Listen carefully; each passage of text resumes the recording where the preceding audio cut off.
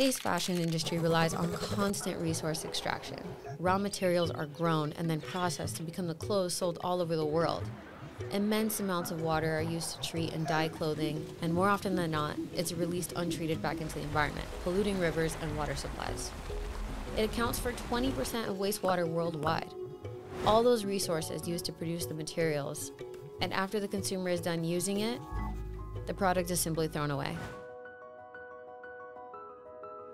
For me, sustainable fashion is about transforming the relationships between fashion brands and the people, the processes, the materials in every part of that supply chain, so that human rights and the rights of nature hold more of the power wherever decisions are being made.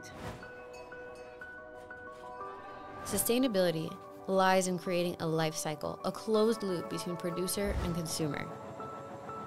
Imagine if we were able to recapture the raw materials of an item once the consumer was done with it. Circular loops mimic the way nature recycles water, energy, and nutrients.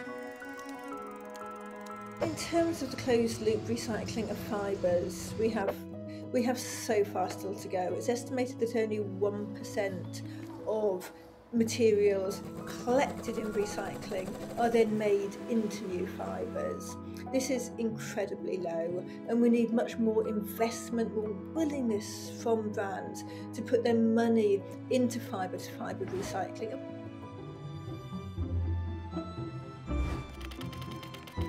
Greenwashing is what we see too often with fashion brands in particular, where they're boasting about their business, their values, the positive progress they're making, without sharing much about the things that go wrong or the systemic challenges they face.